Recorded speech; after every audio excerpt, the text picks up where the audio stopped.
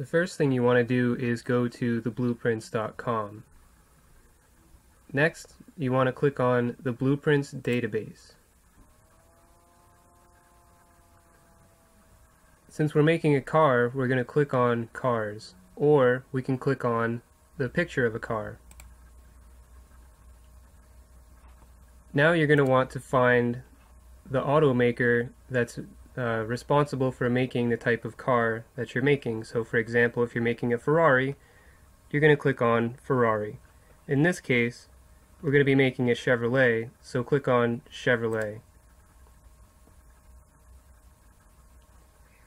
Now you have a couple of options. You can look through all the cars that are in this list, or you can use a quick search if you already know which type of car you'd like to make.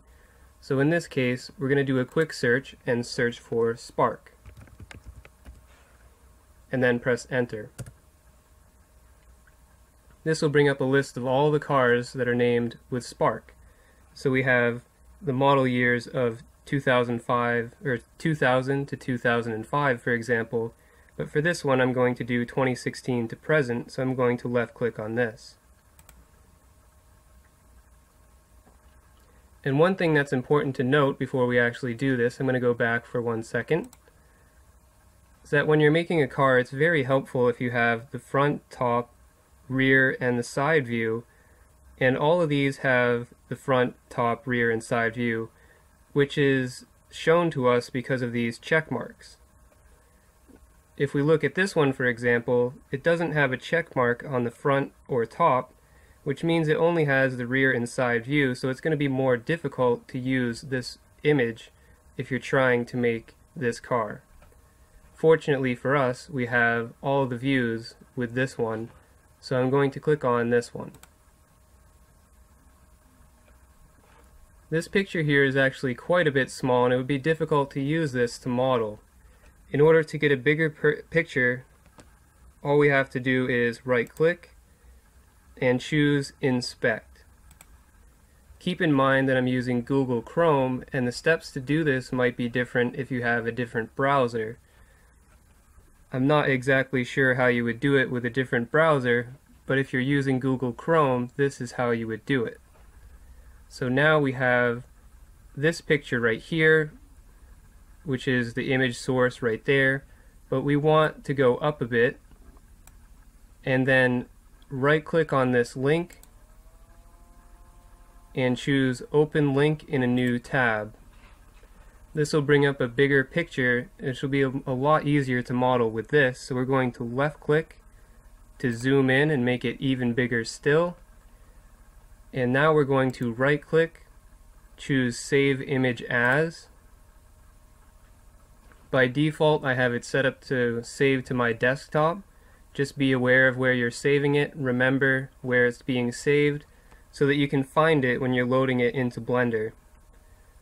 I'm going to leave the name as it is and choose Save. We're done with this for now, so you can either close it or minimize it. I'm just going to minimize it. You can see now we have our reference image right here. I'm going to leave it here for now, and you should open up Blender if you don't have it open already. Mine's open, so I'm just going to maximize the window. This is your default scene. This is actually closed normally. So in order to open that window, we're just going to left click on this little plus button. Alternatively, when your mouse is in this part of the window, you can press the N key to open up that window. Now we're going to scroll down to the bottom,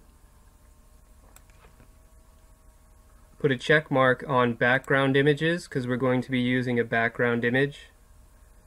Left click on this triangle to expand and click on Add Image. We're going to need 4 images, so I'm going to click on Add Image 4 times.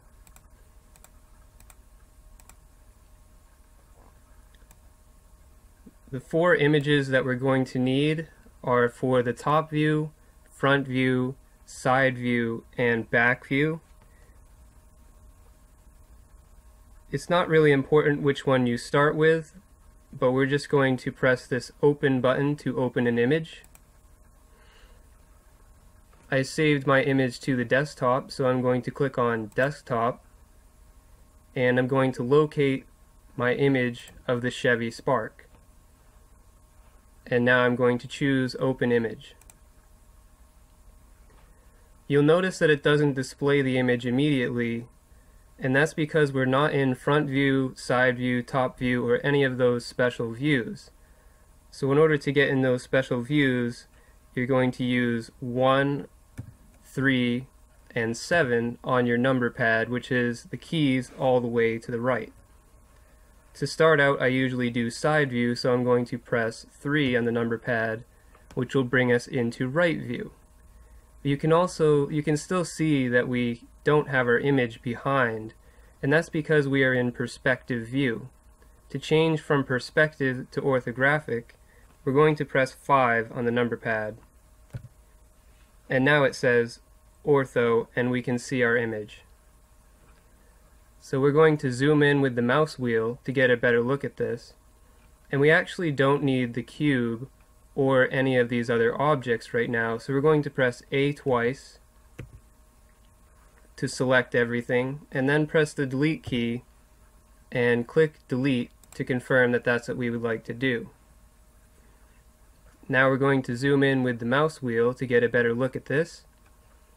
And to set up right view or side view, what we want to do is have the front of the car lined up with this blue line, and we want the wheels of the car to be just above this green line. So essentially this green line would be the ground, so to speak, and we want the front to be lined up with this blue line. So to do that, if we go up a little, we have these sliders right here which will allow us to move the image. So if we click and drag on these sliders, we can move left to right. And if we click and drag on this slider, we can move up and down. If we hold shift while we're clicking and dragging, you'll notice that it moves a lot slower. This will help you make much more finer adjustments in order to line up your car perfectly with the front and the wheels, for example. So I'm going to zoom in a little more and use shift and the middle mouse to pan your view like this to move around. And I'm going to line up the wheels again by dragging, holding shift to slowly move this picture into place. Right about there should be fine. Now that we've done that, we want to make sure that instead of showing this particular picture in all of our views, we want to left click on this and choose right view, because we only want to see this picture while we're in the right view. Now that we have this view all set up, we can left click on this triangle to close this window. And now we're going to work on top view, so we're going to open up our image, but we're going to do it a different way this time. Since we've already loaded our image, we can just left click on this and then choose the image that we've already loaded of the Chevy Spark. You'll notice that it now overlays this new image over the one that we just previously lined up. That's because we have this set to right view and this set to all views. So instead we're going to change this from all views to the top view. And to do that, all I had to do was left click here and then left click on top view.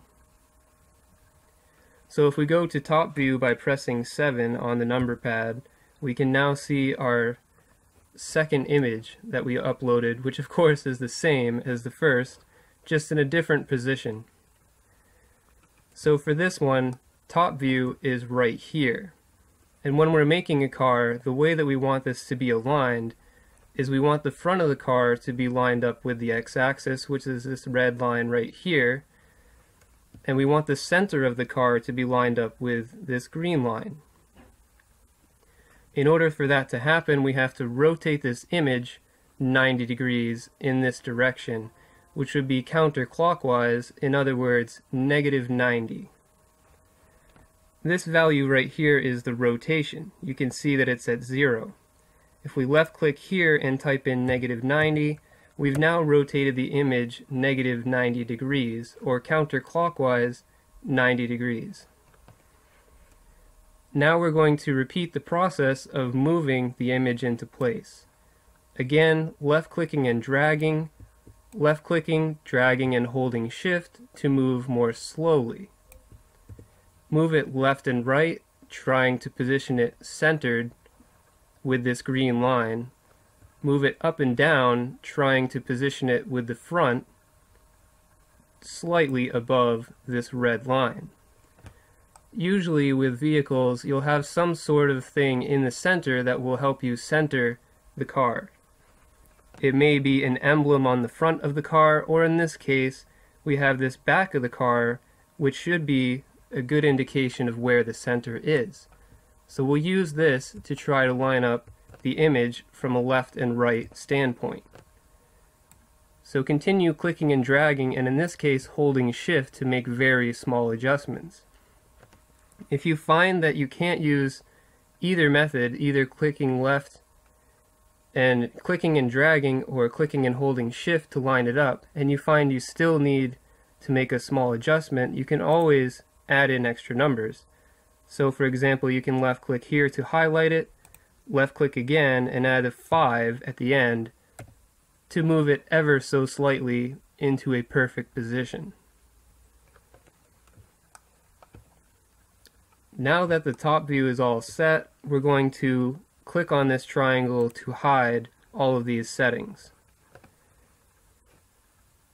Next, we're going to do front view. So we're going to again click here, click on the Chevy Spark, and we're going to change this from all views to front view. Now we're going to press 1 on the number pad to bring us into front view, as you can see up here.